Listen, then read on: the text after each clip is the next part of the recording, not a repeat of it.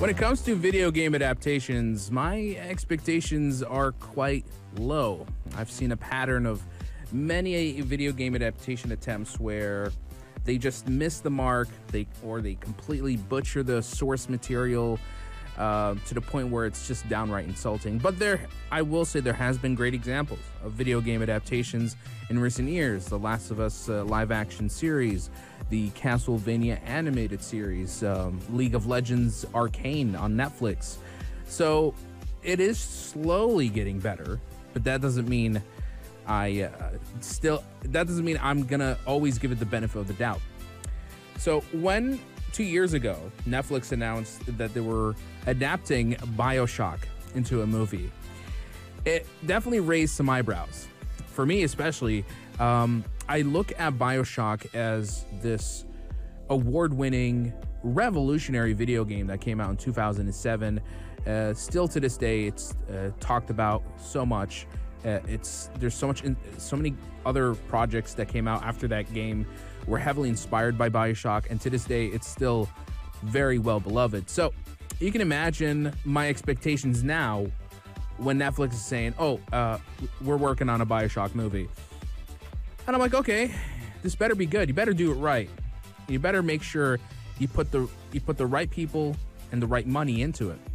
Only to find out we got some interesting news, not the best kind, but apparently Netflix is going to continue working on the Bioshock movie, but recent changes will see the project get scaled back.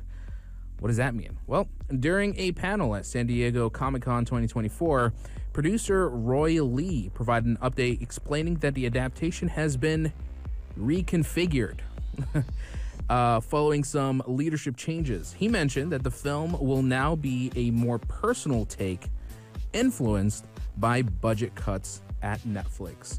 And that is when I say yikes. It's a shame to hear that kind of news, because it implies a pretty negative connotation to the production of this movie. When you think Bioshock, you think of its massively ambitious world, Rapture, and the city of Columbia, and to capture those types of worlds into the silver screen requires, I think it requires a huge undertaking, and definitely the kind of budget that would definitely the kind of budget that requires to capture the grandiose of cities like Rapture. So when they say that there's budget cuts, it means that they're going to do a lot of creative compromise. Where? Who knows? When they say scaled back, exactly on what? Who knows? And despite these changes, still, details about the Bioshock movie's plot are still under wraps. It's unclear how the film would have differed before these adjustments. And initially, the adaptation promised to stay true to the game.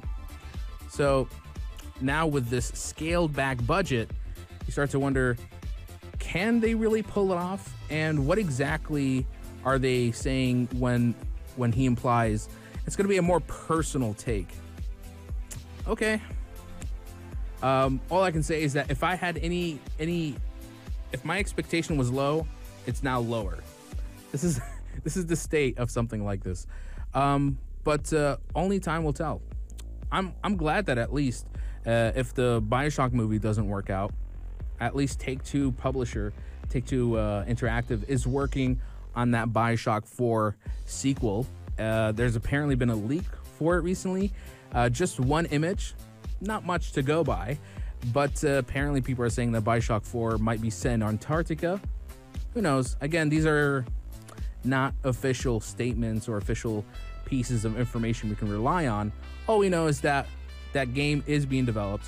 I'm a huge Bioshock fan. I love those games. I'm glad to see it kind of come back, have that resurgence, in a form of a full-blown sequel. But that movie from Netflix, it could be a hit or a miss. And it's a shame that it's just bad timing, I guess, because live streaming services out there are kind of scaling back with their budgets. Like Apple TV Plus is going to kind of reduce spending on producing new movies and shows, and I think it's just purely because they're not bringing in the subscribers and the viewership that they were anticipating. And it's just And another ironic thing is that Netflix has been known to greenlight some major blockbuster movies at the cost of $200 million, just, with the flick of their hand. And so when you get something like this, Bioshock, a very profound and beloved franchise, and you hear that it's getting not the best treatment that it needs, it's a bit concerning. So only time will tell how this movie is going to shape up, and if it's even going to please the most casual fan, let alone the real hardcore fans of Bioshock out there. So let's take a short break, and we'll be right back covering more news from the world of entertainment right here on The Evening Buzz. Stay tuned. If you liked this episode of The Evening Buzz, drop a like and subscribe. Be sure to follow us on Instagram for all our daily updates and top stories.